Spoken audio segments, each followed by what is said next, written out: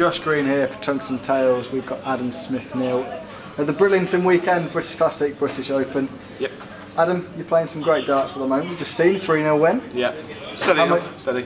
How much are you enjoying it at the moment? Yeah, I'm a lot better now. My legs recovered, and it's just all about the recovery process for me, really, and trying to get back into it. But I'm coming back now, so I'm coming back strong. Are you looking forward to the World Masters, defending the title? Yeah. Well, I hope I'm going to defend it, but hopefully I do get the defend on it.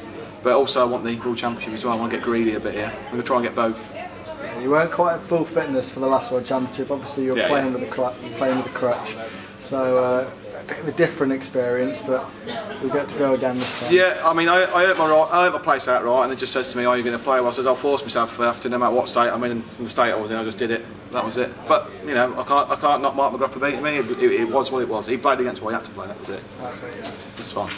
And with the World Masters, obviously, it's going to be staged at the Circus Tavern this year. Yeah. A new venue, well not a new iconic venue. An iconic venue for sure. So are you looking forward to definitely. Playing where some of the best have played, so yeah, it'd be good. Definitely be good. Yeah, just clarifying, you're completely back to full fitness now, no problems Not at quite all. full fitness, I'm on strong pain to keep my leg going a bit, but I've got another 8 months recovery yet, but I'm doing well considering, so. No problems out there walking around on the blackboard? No. What do you make of the standard difference between the BDO and the Challenge Tour? Because a few years ago, obviously, you were playing on that. I think with the Challenge Tour, yeah, granted, you've got a lot of better players, but with the BDO, it's a shorter format. So with the Challenge Tour, you've got best of 9 format, whereas with the BDO, it's best of 5. You've got to go from the off. In the Challenge Tour, you can go 3-0 down and win 5-3 or win 5-4. You can claw it back, but with this, it's go from the off. If you don't go from the off, you're out. That's it. Which is harder, I think, in a perspective of that. If you're playing somebody who wins the ball, you're virtually 2-0 down. Yeah. Straight on the off, or 2-1, and then you're 3-1. You know, if you don't break straight away, whereas a Challenge Tour, they'll make more mistakes in a best of 9 format. But which is still hard, but it's a lot easier and a lot more time to make more mistakes. Whereas here, if you make that one mistake, you're probably out. Yeah, that's true. And the Grand Slam of Darts World Cup course coming up in a couple of months' time. You played there last year. I did. Maybe a little bit disappointing. Yeah, it was my first time. It was with the crowd and that. I've never had the crowd that big before. With the cameras, with Sky Sports, it was amazing. But it's a first-time experience. So I've learnt from that. So hopefully I'm back in this year and sort it out from that. You think it is that? I think it is a learning experience. Yeah, of course. Everything's learning. Everything's learning. No matter where you go, what venue you're at. If you don't learn, then you shouldn't be playing. I'll learn from every loss, and I know where to go wrong in the future, where to go right in the future. If you don't do that, then if you're going wrong all the time, what's the point? So once you've got the experience on stage, I think the more you get on there, the more you get used to it. The more you're up there, the more it becomes natural, the more your own habitat, and that's when you start winning. That's when it becomes that, I think, personally.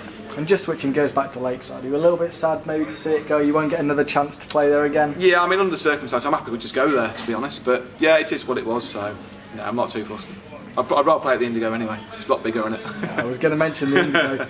What a fantastic venue. It just looks new, shiny, and it looks a perfect modern venue. Yeah, it's an amazing venue, especially for the BDO and the coverage it will get as well, and the size of the venue. They should fill it quite easily, especially that time of year as well, so everything's going to be better for the BDO. It looks good as well, so it's all on the up, and they've got them for quite a long time as well, haven't they? I was speaking to some of the guys earlier. I think it's going to be a completely different crowd there, because Lakeside you had fans that would just go to the venue for the venue. Yeah, but for the iconic venue of the Lakeside, what it was. Whereas the O2 is a massive venue anyway, and I think they'll fill it quite easily with the venue where it's placed as well, and especially the way they're advertising it as well. I think it'll do really well. Definitely. Just outline your plans for the remainder of 2019. Obviously, got the World Masters and then the World Championships. So, what are your plans and your expectations going into all those? Well, hopefully win them all, but. We can all hope, but now hopefully I can defend my World Masters title and then just go from there. It's just all about how long this one will keep up for. Thank you very much.